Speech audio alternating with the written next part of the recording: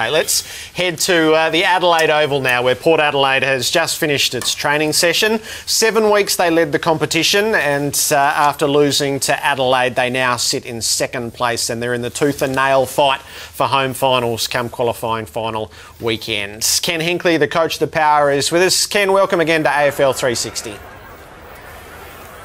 Thanks, Jared. Robbo. If we took a sample of maybe 6 weeks rather than 1 week, and say since the bye, do you think the form hasn't quite been what it was in that first phase of the season? Look, I'm not too sure. I think we've been pretty solid. We've lost 2 games in the last 3, but we got beat by Sydney in a really good game up in Sydney. I suppose it was a performance that was pretty satisfactory as far as the way we played. Unfortunately, the weekend was a little disappointing. I think our defensive numbers, Jared, and that's what I talk about the most, have stood up pretty strongly again until the weekend, and that's credit to Adelaide. I reckon this is the grind of the season, this phase, and this is a young team which we've spoken about with great merit along the way. Is there any sign to your eye that it's just getting a little bit harder as we hit the depths of winter? No, not really. I'm not going to sit there and say that we're expecting that to come or not expecting it to come. I think we're in pretty good shape. Albeit we've got a couple of injuries, and that's not helping us a little bit. But I think if you go on tonight's training performance, that's the most immediate thing that I can go on. The boys trained really well tonight, really sharp.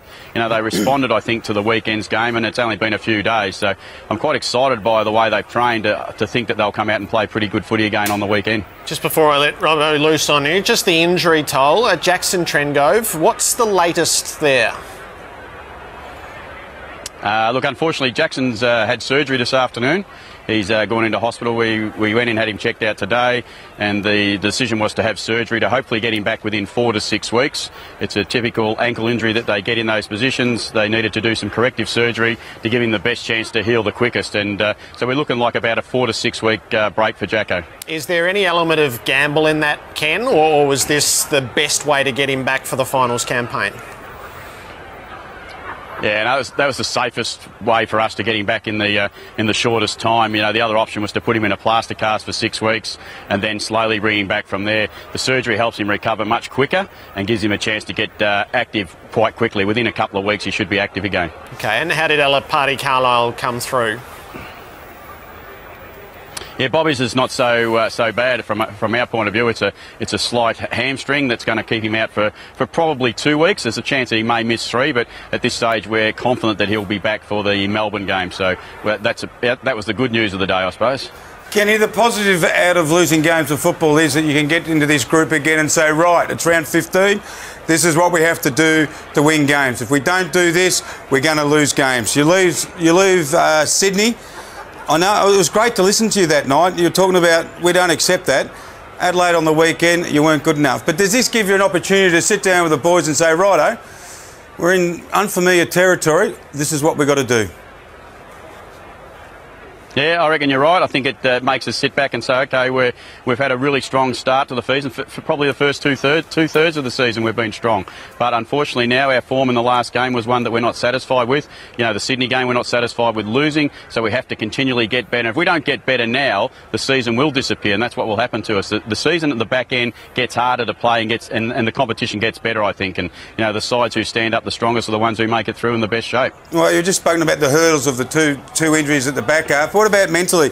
On the weekend, it looked like for the first time for quite some time that you weren't up for the fight. They were hungrier. They wanted it. Example was Matty Wright's smother at the end.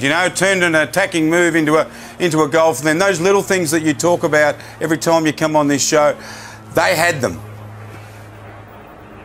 Yeah, there's no doubt about that. Look, I probably sensed a little bit at half-time, to be honest. I thought that Adelaide were playing quite strongly, albeit that we'd had a number of scoring shots in the first half. But I felt as if they had a little bit of confidence about they'd stayed in the game and they were going as well as they were hoping to go, I think, at that stage, and hadn't done everything they wanted right. And then they really wanted the game. That's credit to them and Sando and the boys. I'm sure they'd be sitting back really pleased with their performance. We're obviously not as happy that we weren't able to match their intensity at the ball, and the contested ball stuff they really showed us up. up in that area. And you're right, the little things at the end of the day made a big difference, and they got the result that they needed, and we didn't get the result that we desperately needed. So both sides were in need of a really strong win, and unfortunately we didn't get it, and Adelaide did. We have Rizzy and Bomber here on Monday night. I'm sure you tune in sometimes. We asked them, did they make mistakes while they were coaching? What at the stage of a game did something happen which they didn't react to? Did something happen in the second half, and in your review of the coaches, did you think that you and your group didn't react quick enough? Yeah, no doubt. I think we got it wrong at half-time, Robbo. That's the honest answer. I think we made some adjustments to our team at half-time. They made some adjustments to what they were doing. Unfortunately for us, I think we got ours wrong. They got theirs right. That's our responsibility as coaches. We have to stand up on game day as much as the players do, and we certainly didn't help the players with the positionings that we went with after half-time. Is something we needed to look at. Which ones, can you tell us, which ones stood out, Kenny, or not? Oh, and I think it's just the way we were playing the game. And as I said, in the first half, we were quite dominant in the second quarter with, I think we kicked 2 goals 7 to 3 goals 1. So we had the game being played the way we wanted. And for some reason, as a coach, I chose to try and do something a bit different. And unfortunately, they did something different at the same time, and they got the better of us, and they got the result that they wanted in the third quarter, which then made it difficult for us to come back in the last quarter. What did you do differently, and why did you do it? I'm not going to tell you that, Robbo. Sorry. we did a couple of things. We did a couple of things differently that I wouldn't like to do again.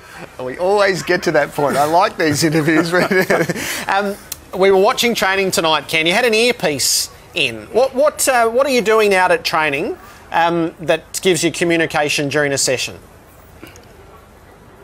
I think it's the main thing is, Jared, communication between coaches, because on the ground it's obviously a large ground that we train on, and we're trying to communicate from one end of the ground to the other to each coach, and making sure we're getting the right things that we want out of each drill. That's the number one thing we're doing. Plus we're reviewing our training back at the end of training, so we need to know what it's looking like from a visual point of view from up in the stands. So there's a few things that we're looking for there, and it's just an easier way for us to communicate as coaches.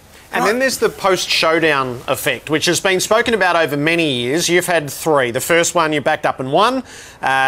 Late last year you lost on the back of a showdown, but that was against Geelong, so I'm not sure whether you take anything out of that. You did get run over by North Melbourne at the start of this year. Do you have any theory yet on whether the post-showdown offers a risk either physically or mentally? No, it's not one I've even thought of, Jared, to be honest. I think each game you play is pretty tough. I mean, we played off the back of the Sydney game. Is there a bigger, is there a tougher, is there a harder game of football we could have come off? I don't think that's an excuse in any way. I think it's just a factor of the competition. We've got to turn up and play a game well each week, and whether that's off the back of a showdown, off the back of a big game, that's what we expect of each other, and that's what we have to be able to do. It's not one that I want to probably entertain spending too much time thinking about, is there any lag from a showdown? I don't think there should be. I think it should be it'd be in the mind, if anything, and that's what we should be able to control. Ken, just off your boys for a second, myself and Jared were having a debate about Adam Goodes, who's playing his 340th game and overtaking Andrew McLeod, and I asked him who was the better player. Can I ask you? And don't say I don't know, you got to pick one. You got to split one. Goodsy's won 2 Brownlows. I think McLeod's won 2 Norm Smiths. I think we all talk about grand finals, we want to win. I think I'll take McLeod because he done it when the biggest game, when you want to win a grand final. So I suppose if I'm going to go one and you're asking me to split, I'll go with McLeod. Nuts. Well done. I chose McLeod as well, and Jared went for the glory of the Brownlow medal. Kenny, great to have you with us again on AFL 360. Really appreciate it. Thanks, boys. Terrific. See ya. Okay, Jackson Trengove surgery. So how'd it go? It felt like things weren't as bad as they might have been on Monday, but as the weeks developed, clearly is. So 4 to 6 weeks, and this, that they've done that to make sure that he gets back for the last couple of games of the home and away and into a final series. 4 to 6. What are we? Round 15? 16. 16. With round 18 goes 2 weeks. And big blokes take a lot longer to get there, and it's a leg injury. Like, his fitness will be swimming. He'll have to keep weight off it. So he's going to lose a tremendous amount of match fitness. He's so important to them. Not just on the field either. That was the most surprising thing. He's a general. Yeah, he's when a real I leader. saw them in the inner sanctum, he's such an influential figure with him. I had no idea about that. So he will be missed. And he's got to play in just about the best key forward through the final series. He has got a really big period of his life coming up.